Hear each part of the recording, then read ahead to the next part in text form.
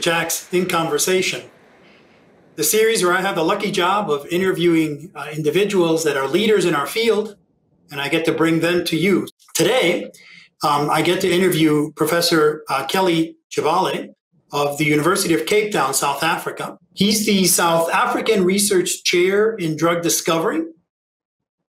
He's also the director of the South African Medical Research Council, founder and director of the University of Cape Town Drug Discovery Centre. He also has been appointed as a member of the Bill and Melinda Gates Foundation Grand Challenges Committee, in particular as it focuses on challenges in Africa.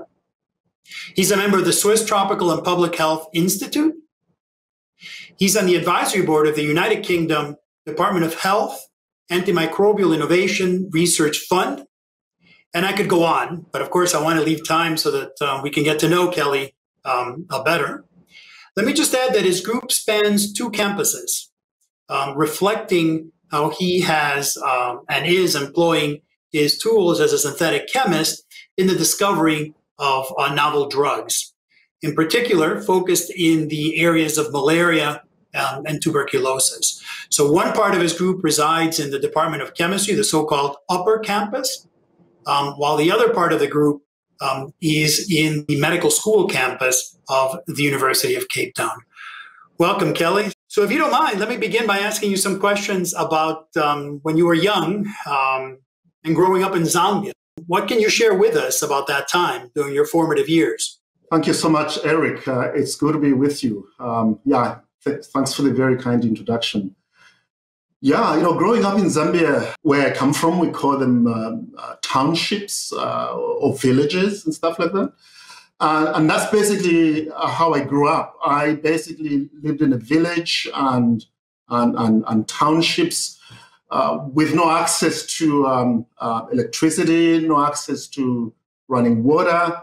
And of course, you had to walk to school, barefoot. My mother was actually a widow because my father died when I was only 2 months old. And so growing up, being raised by my mother, and of course, going through all the challenges of being raised by a single parent. I did that. And of course, fortunately for me, for people like me in Zambia at that time, especially after Zambia gained independence from the British, the then government of the President Kenneth Kaunda, his government basically introduced free education, which allowed people like me from very poor backgrounds to have access to good quality education. Do you recall the moment when you said, I'm going to do science and I'm going to do chemistry in particular? Actually, Eric, so when you're growing up under those conditions in the townships, right? So there's actually no exposure to science. You don't read books. You're actually just surviving every day, and so on and so forth. So that exposure wasn't there. However, when I eventually got to high school, we used to call it secondary school. And I think this is a tremendous example of the importance of having good teachers. And it was actually when I went to high school, we were taught by expatriates from different countries, because the government at the time, because of the critical shortage of people in the teaching profession, had to rely on overseas teachers. So there was one teacher from India, Mr. Rahman, who was teaching us chemistry. And for me, coming from the townships, that was my first exposure to chemistry and just the fascination with chemistry practicals. Even just doing a simple titration where you see color changes. So that to me was just like a miracle. So that was the beginning, I guess, of the fascination with chemistry. But really, it's when I got to the University of Zambia as an undergraduate that I really, really, really just fell in love with organic chemistry. Yeah, when it's the right feeling, right? When it's the right connection. You knew it was going to be organic chemistry right from the beginning? Yeah, so initially, Eric, when you get to undergraduate in those days, so you would do chemistry broadly, physical chemistry, inorganic chemistry, organic chemistry. But as I went forward in my undergraduate program, organic chemistry, the logic of it, I think for me was just fascinating that you could look at a chemical structure, you could recognize functionality, and you could actually envisage making modification to that functionality and bring about different properties, whether those are physical, biological, was really the fascination of the logic of organic chemistry. So when did you become interested in synthesis in particular? Well, actually, so before I went to study at Cambridge in England, and I remember, after I knew that I had been shortlisted for an interview for a Cambridge Livingston Trust Scholarship. So I took this handbook of faculty members at Cambridge. In those days, there used to be hard copies. Everything was hard copies, not electronic. And as I went through each faculty member, there were a number of top organic chemists at Cambridge. And what really drew me to Stuart Warren was actually the way he pushed the curly arrows, just the way that he explained the work that he did. And again, like I said earlier, the fascination with recognizing a chemical structure, recognizing that you change functionality and that can change or introduce new properties was already something that began to interest me from the perspective of doing synthetic chemistry. The ability to modify a chemical structure and bring about different properties, but also thinking about the tactics and strategies for constructing a molecule. So at a very early age, you got on a plane and traveled quite a distance. I'm curious what it was like arriving in the United Kingdom, I guess alone, right? With probably a bag or two, and knowing that this was going to be the place you called home for the next 4 years or so as you work towards a PhD.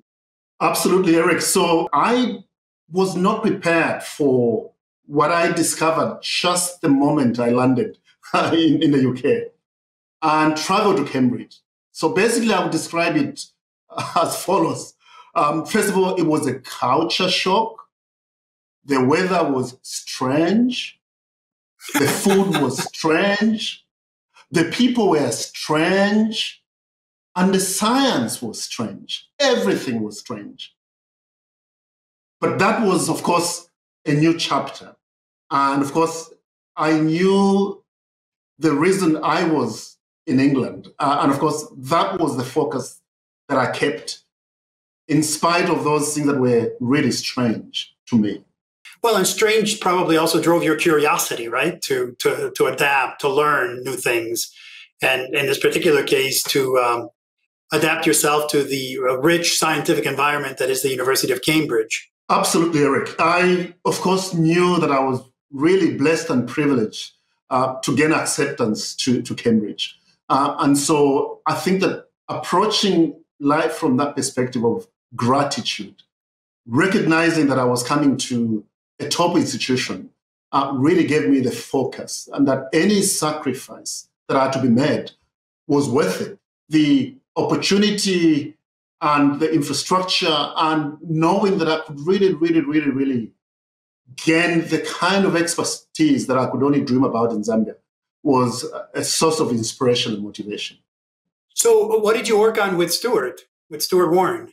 So my project with Stuart Warren was on asymmetric synthesis, was actually asymmetric autoreactions. In fact, I remember this is probably the first time I came across Erick Carreira. I think this is trying to follow some of the recipes that I think, the work that came from the David Evans group on making, chiroxyrides. So it was basically synthetic methodology, doing asymmetric synthesis, part of it, using, chiroxyrides, and of course, starting with a pro-chiro group, and of course, use the auxiliary to bias in anti-selective reactions. So that's pretty much was the focus of my PhD, was developing synthetic methods within asymmetric synthesis.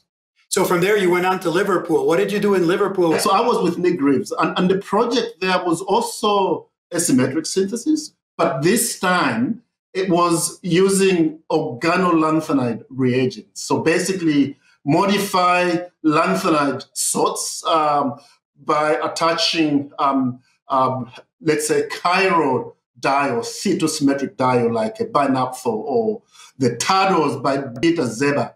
And of course, then forming reagents from Grignard's or organometallic reagents, and in doing an enantioselective addition to aldehydes. So it was still synthetic methodology, asymmetric synthesis, but this time using organometallic, chiral organometallic reagents to mediate enantioselective reactions. So what compelled you from there to go to Southern California? I mean, I can think of lots of reasons, but to go to sunny, warm, dry Southern California, in particular Scripps, to work with Professor Nicolaou. So Eric, at the time, this is exactly, when I talk to young people, is you really have to keep an open mind, because when I moved from Zambia to Cambridge, all I knew that there was only a PhD. But until I got to Cambridge, then I realized that actually there's more, that you've got to do a postdoc. So then I discovered that. But within the discipline of synthetic organic chemistry, by the time I was doing my first postdoc, I had matured enough to understand that when you talk about synthetic organic chemistry, one aspect is developing synthetic technologies. The other aspect is the total synthesis of natural products. And I knew at the time of going to Liverpool, I was already contemplating starting an independent research and academic career, potentially returning to Africa one day. And of course, that was the motivation and attraction to the work that Casey Nicolaou's lab was doing. And of course, I was very, very fortunate that Casey accepted me and gave me a chance to join his lab. So it was really just part of my own development as a synthetic organic chemist, and recognize that this was a gap in my training, that I'd done methodology, and to really feel that I'm well-rounded as a synthetic organic chemist, I also had to experience the total synthesis of natural products. Did you find time to do any surfing, or? In fact, the only thing we did, by the way, was what we would do. We knew that on a Saturday, Casey would come in and then leave maybe at about lunchtime. And then we'll go with the Barry Sharpless group and Boga group, and we go and play soccer at the UCSD campus. So that's the only social that I think we used to have. It's just because, Casey's group at the time, of course, there were a lot of international people from Europe and other parts of the globe. So soccer, the beautiful game of soccer was really a unifying thing. So that's mostly was my social. So I just worked and then played soccer when there was a chance to play soccer with my friends. What did you work on with KC?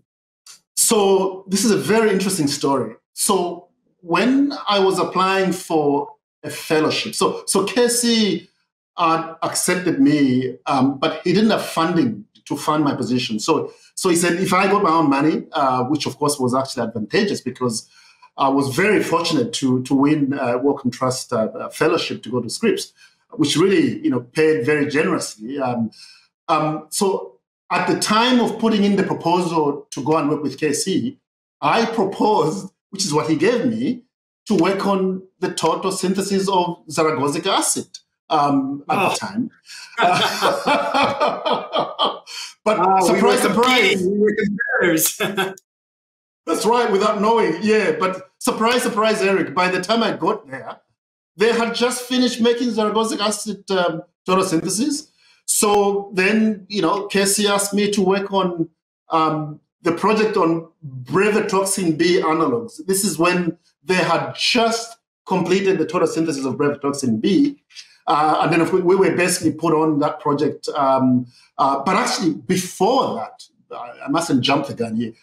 Before working on brevetoxin B analogs, we were actually, a few of us, 3 of us, were put on mitotoxin. That was the first project that he wanted us to try out. And then, of course, after a short while, he then asked us to work on brevetoxin B analogs, where you change the medium ring sizes to 6-membered rings and develop some chemistry there. So that's the other thing that I did as part of my time at Scripps with Casey. So we've got that shared experience of zaragosic acid to some extent, but you didn't shy away from challenges if you then moved on to brevetoxin. That remains a difficult molecule today, despite the beautiful work that's been done towards its synthesis in the Nicola group. Yeah. And I think the advantage at the time was that, of course, the guys that really pioneered the original photosynthesis, really developed the methods that one could adapt. So I guess we probably had it easier compared to the guys that really cracked it at the very beginning. So from there, you went on, you returned to Africa, I guess, right? And started your independent career? Yeah. So thanks, Eric. Actually, when I went to Scripps, I was on this Wellcome Trust International Prize Traveling Research Fellowship. And the plan was for me to return to England after my fellowship at Scripps. Now, this is a very long story that I will cut short. But everything happens for a reason. But in fact, when I was at Liverpool, I met a gentleman by the name of Graham Hutchins, who introduced me to James Bull, who was then the head of organic chemistry here at the University of Cape Town. So Jimmy and I kept in touch during my time at Scripps. And I think by the end of the 2 years or so that I was at Scripps, I was very convinced that there was a calling for me to come back to Africa. It's a very long story. We can talk about it separately. But I think that it's not even something that I can tell you. I don't think I knew what I was doing, but clearly, you couldn't talk me out of it. So through a combination of factors and truly feeling a calling, the decision was not difficult for me to make because I think I knew exactly what I wanted. I could see it. I don't know exactly what I was getting myself into. I met a guy who was on sabbatical in KC's lab at the time. He was an executive from, this is what is today, Sanofi. And, he'd been to Cape Town. He says, you're just going to be teaching. There isn't really fantastic infrastructure for research. It's beautiful, but, I don't think your career will take off. But you still couldn't talk me out of that because I saw the vision. I saw it and I could feel it. I just had to walk the journey to get to that vision. So that's when you knew you wanted to do medicinal chemistry and drug discovery. But you probably weren't doing that right away as a lecturer, I imagine, right? It took some time to evolve that position so that you could actually do research in medicinal chemistry? Absolutely, Eric. In fact, just like anybody else, you are only as good as what you've been exposed to, in the sense that what you've been exposed to influences your research interests. So when I started my group, I had a project on photosynthesis and I had a project on methodology. But I was confronted with two realities, which again I think is a big lesson to, that I want to share with young people starting their careers, is I recognize two things. First of all, that the environment here in South Africa was not conducive to doing photosynthesis at the level I was used to, which means you needed not just talent, critical mass of postdocs and so on and so forth, which was not really the case here. But secondly, very difficult to justify doing that kind of work here and getting funding from South African government funding sources. So I think that was part of the reality. But the second thing I recognized was that there was really an opportunity for me to make a difference. And I, to this day, do not blame or criticize anyone who makes a decision to go somewhere where they can find an opportunity. But the thing about my continent of Africa is that if all we do is leave the continent, okay, who is going to make a difference? Who is going to provide inspiration?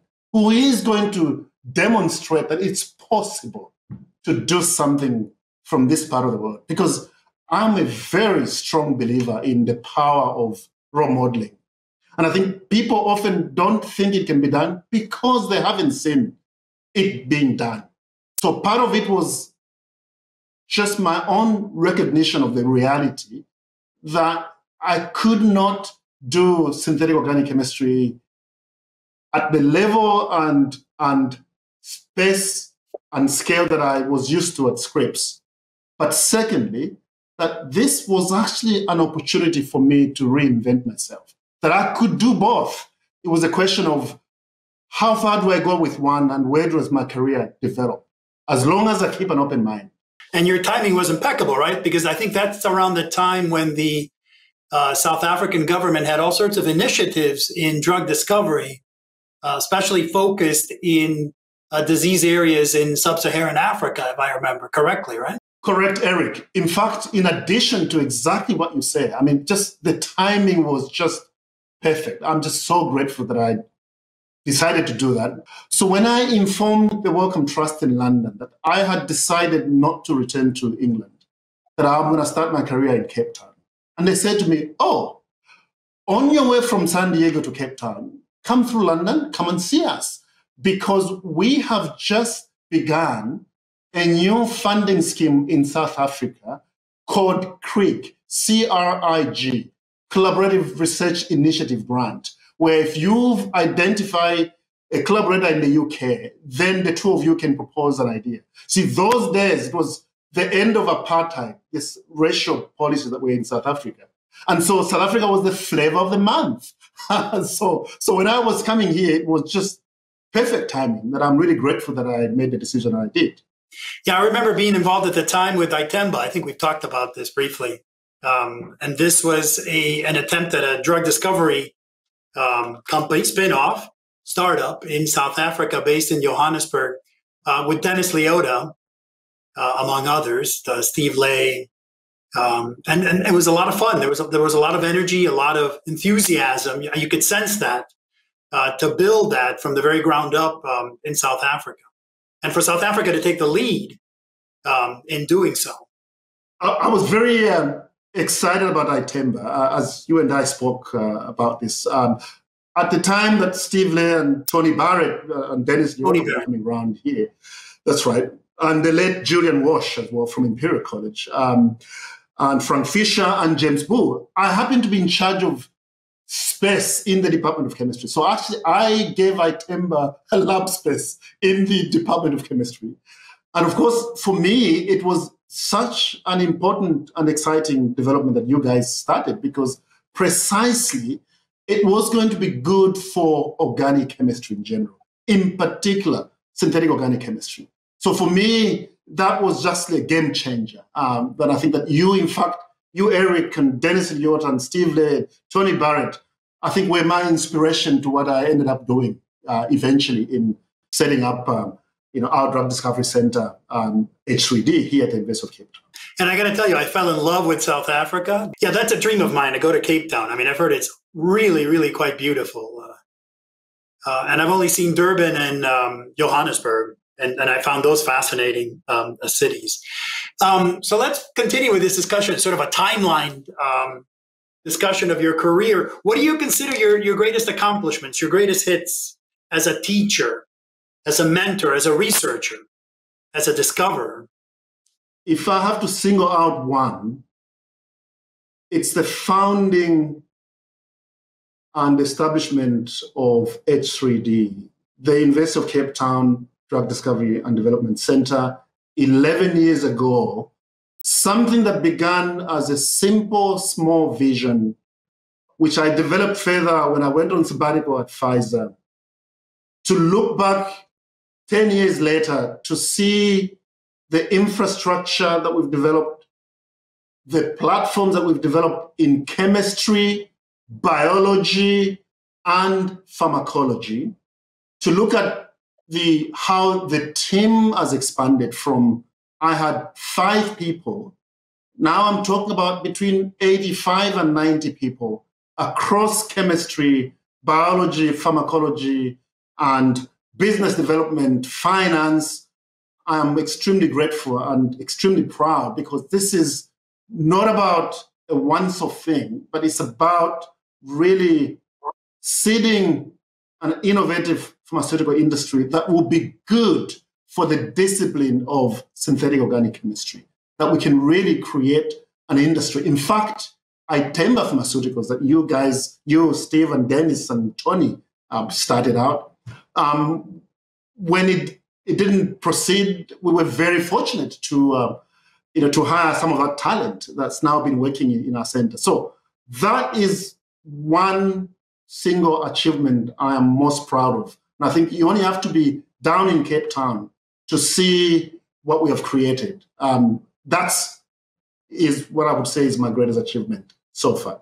So I could follow up on, you mentioned the people. I remember visiting a meeting of the South African Chemical Society. I gave a talk there some years ago, and I came back energized. I was surrounded by individuals that were ambitious, knowledgeable, and just excited about sort of getting their career and their research programs off the ground and making a difference. And so it's clear that you've captured that and built on that. So congratulations on that accomplishment. It's certainly something to be proud of. What advice would you give the young, right?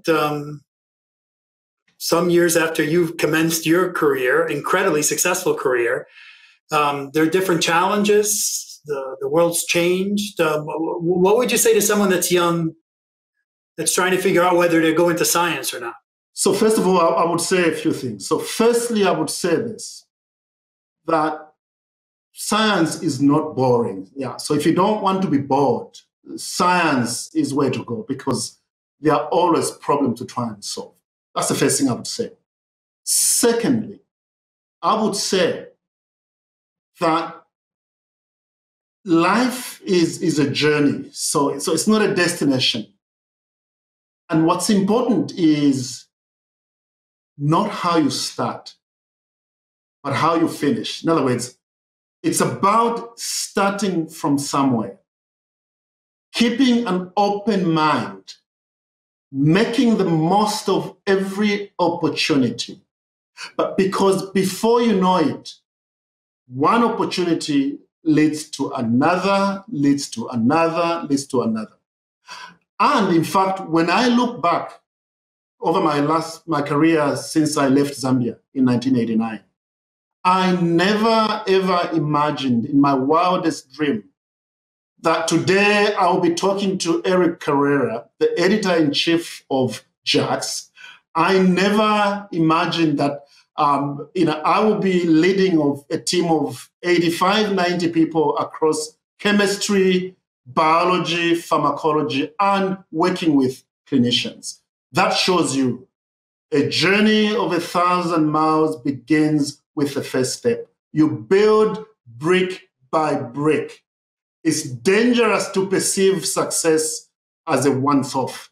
There's always a story behind every success, and that's a journey. So I got a lot I could learn from you. How do you manage to run a group that size? The lesson that I've learned in life is simply this. It's not about the individual. It's about the team. If there's one example of where team-based science, and I wish people would recognize team-based science more than recognizing individuals. So I think it's about having people that you can trust, that you can rely on, because it's not about the individual, but it's also recognizing and respecting individual gifts. And I think the mistake we make in life is that we begin to elevate one gift above another. We are so interdependent. We are so dependent on each other. So I think I try to recognize that. And then, of course, I just feel blessed that I have people that, buy into the vision and we work as a team. So at some point in one's journey, you're going to play some role as part of contributing to a team effort or doing things for common good. So it doesn't matter as long as you're contributing and you're finding your calling in life. That's the most important thing. What research project are you most excited about right now that's ongoing in your lab? I realize that's a tough question given that you have such a large group, but if you had to pick one or two, which ones would those be? It's one project whose eventual outcome is improving treatment outcomes in African patient populations. What do I mean? You look at medicines or vaccines. So if you look at the clinical development of vaccines or medicines.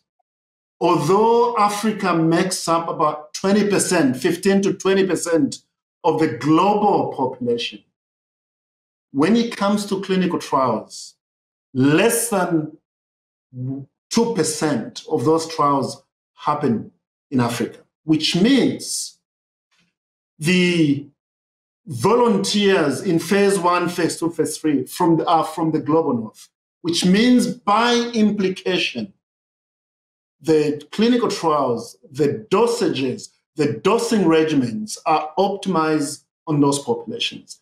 And then 5 to 10 years later, those therapies are brought to Africa, which of course means that the African perspective is not factored in through no fault of anyone. It's just a number of contributing factors.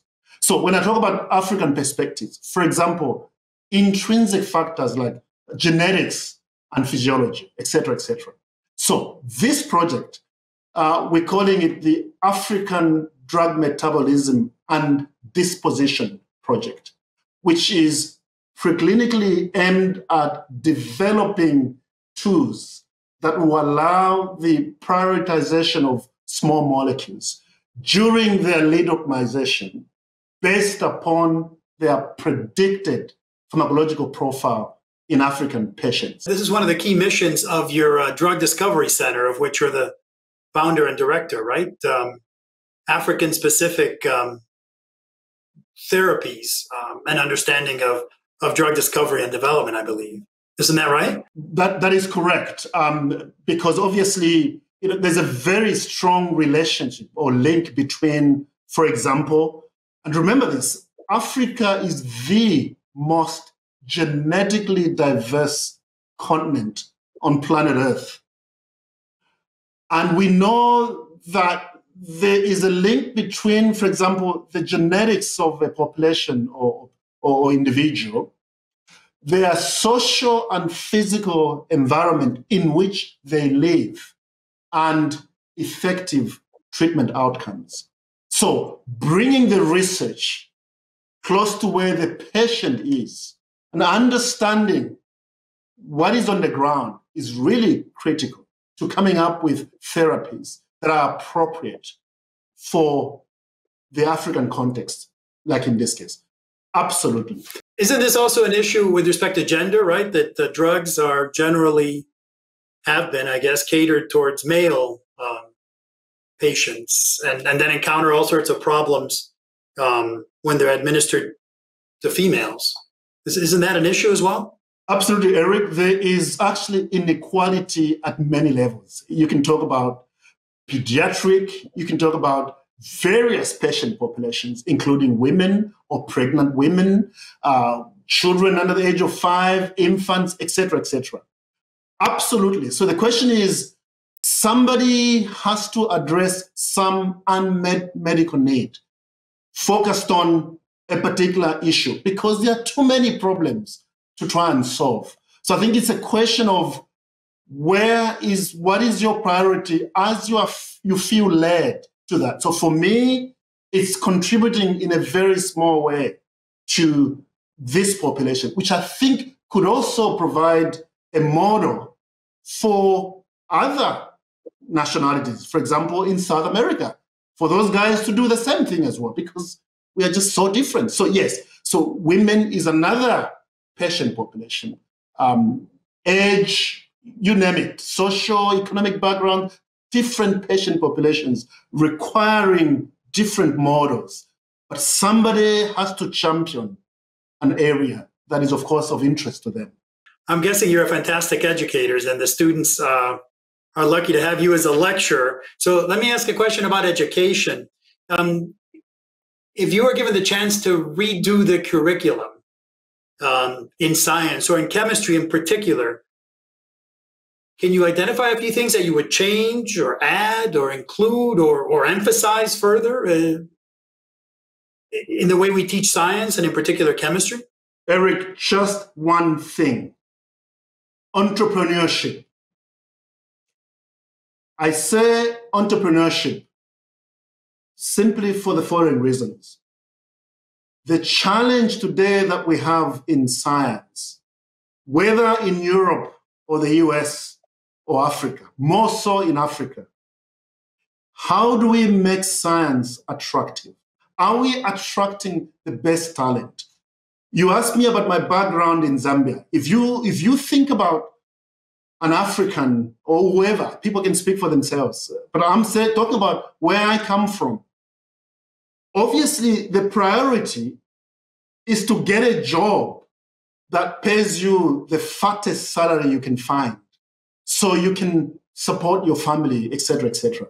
And of course, because of where people come from, that's what they do. Therefore, from that perspective, a kid in a ghetto, a kid in a township, why should they study science? Because I was growing up under those conditions. There was no fascination. My issue was getting out of poverty. And I saw education as a way out of poverty. So I think entrepreneurship needs to be taught precisely because there are many competing priorities. There are many things that are important in life. Eric, when you come to Cape Town, you will land at Cape Town International Airport. You look in front of you, beautiful, amazing, incredible landscape. As you leave the airport to approach Table Mountain, which is where I am right now, I am sitting in my office just below Table Mountain. You're going to see the slums and the poverty on your way to beautiful Table Mountain. So why should the government, whether it's in the US, or prioritize science over other issues? So we have a responsibility to demonstrate that science, starting from fundamental basic science research, can lead to translational aspects, not only to attract talent to science, but to retain it, because people can see a career in science. That's why, to me, entrepreneurship is very, very important. We need to talk more. You need to come over here because I think we have a lot that we could say to each other. We certainly have a lot of overlap in our life experiences as synthetic chemists. Thank you for taking time out to bring your story, to share your story and your successes with the global community. And I wish you all the best. Thank you, Eric. It's been a pleasure speaking with you. I wish we had 10 hours together. Appreciate the opportunity.